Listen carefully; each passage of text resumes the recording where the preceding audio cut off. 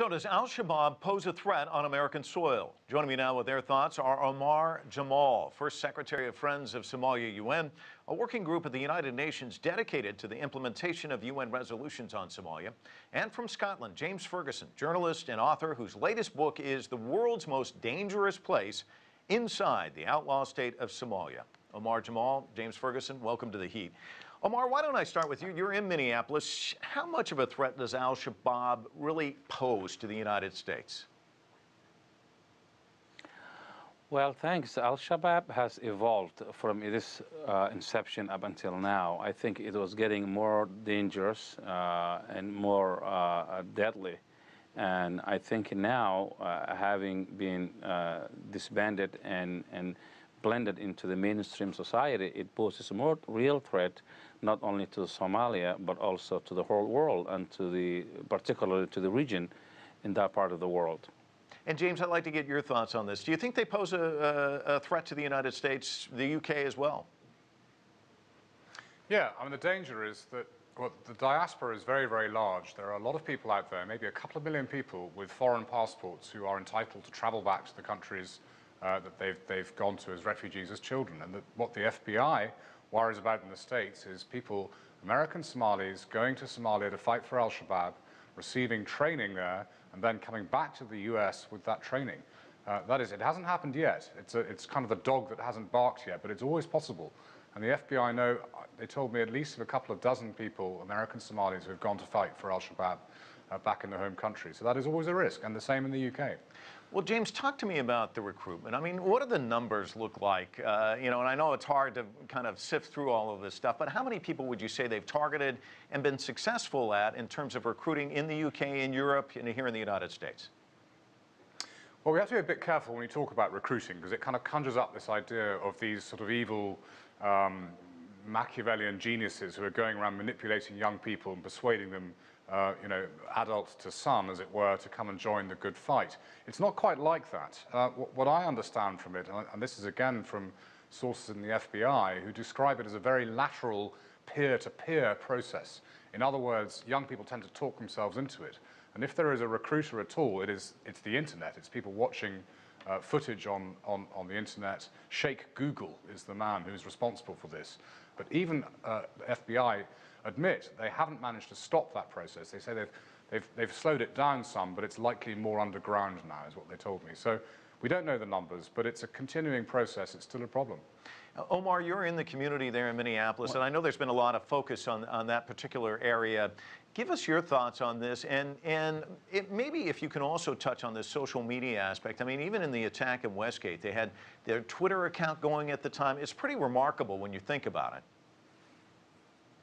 It is, and I have to say that given the process of recruitment here, it is very difficult to really believe that a young kid can be convinced to go back and do this only through media outlets or YouTubes, all of that.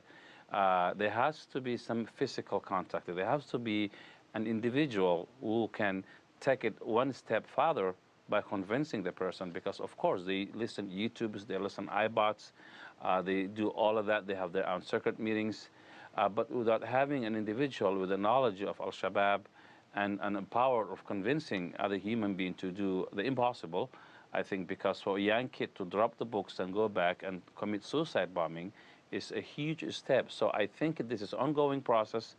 Nobody can exactly put a number on it. It's still ongoing right now as we speak. Al-Shabaab, as it is right now, is a global threat, and therefore it requires a global response. It's going to be really very difficult for the international community to leave this only to Kenyan government or Somali government or to that particular region. Now al-Shabaab has crossed the border and poses a real threat not only to Kenya but to UK, to United States and other parts of Europe. Let me follow up. Hold on for just a second, Omar, because I want to touch on this, because you wrote in a recent op-ed, and I want to get your thoughts on this, and it's almost dueling op-eds, because I want to also talk about James's op-ed, but you said It is not a matter of whether al-Shabaab is a terrorist threat to the United States, but rather when and where it will attack. I mean, it sounds like it's almost inevitable, and you're also talking about this global threat right now. How dangerous is this as a threat? Well, one has to understand the issues and the machine that's driving this. This is a war. I mean, this is a real war. This is an ideological war, and it's not going to be over overnight. And the fact that it happened in Westgate Mall, or a Somali American kid committed suicide bombing in the other side of the globe, does not necessarily mean it will not happen here. This is an ongoing war. Al-Shabaab in Yemen, in Somalia, in Pakistan, in Afghanistan, in Iraq, and all of the rest of the world. So this requires an ideological response. This is a war on ideas, and it needs an ideal war. Omar, let me hold you there, because I want to draw on James here, because in your op-ed, you touched on something entirely different in many respects. You said, given opportunity, support, and acknowledgement that Islam and violence are not synonyms, the vast majority of young diaspora Muslims are likely to reject extremism on their own. More optimistic, I would say, but I also saw you nodding your head as Omar was talking, so you see what he's saying as well. Clearly, yeah. They're attractive to some young people. Yeah. Well, there is a risk, and I've said, I mean, there is a risk that al-Shabaab, trained al-Shabaab fighters could come back into the Western communities where they began and carry out acts of terrorism. That is a risk that has to be taken seriously. There have been 2 attacks outside Somalia proper, big international ones. This Westgate was the most recent one. The last one actually was 3 years ago in Kampala, not 2 years ago. They're quite few and far between.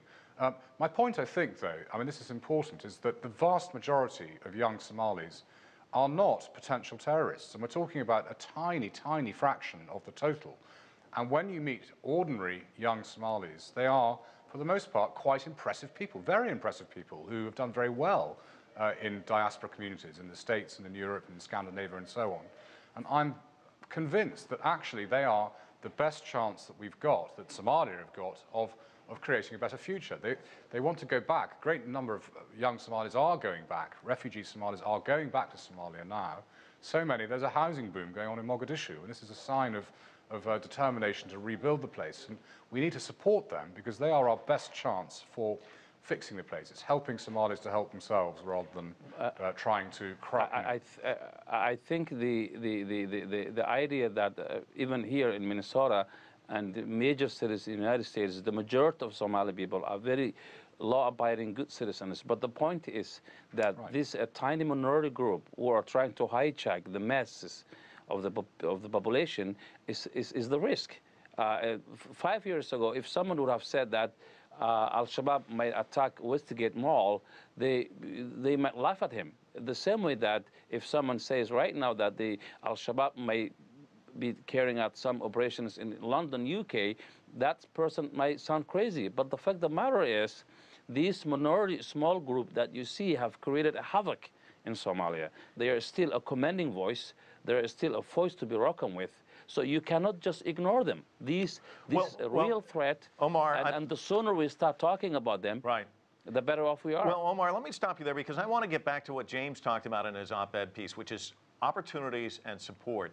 Whose responsibility is that? And that really is kind of the pathway to get these kids who might go in the wrong direction back on the right track. And why don't I start with you, James? Well, I think responsibility is the wrong word. I think it's common sense to do it. It would be our strategy. We ought to do it because it's in our own interests. There is, I mean, you know, Omar is right. There is a serious threat from Shabaab-linked terrorism. But why do people join al-Shabaab? For the most part, it's because they are alienated from the societies that they live in, whether in Somalia or in the West. They lack opportunities. They lack the possibility of jobs, education, security, housing. They're fed up with corruption, with clanism. Those are the things that you address. If you remove the quite often legitimate grievances that young people have, then you also remove the motivation for joining al-Shabaab. Omar, I'll give you the final word on this. Is further needed to stop the radicalization, and is James' solution the right one? My concern and my fear is that sometimes you see a kid from wealthy family with everything that is gone back and committed a very heinous crime. This transcends the concept of a current individual situation. This is a real war. I think this is an ideological war.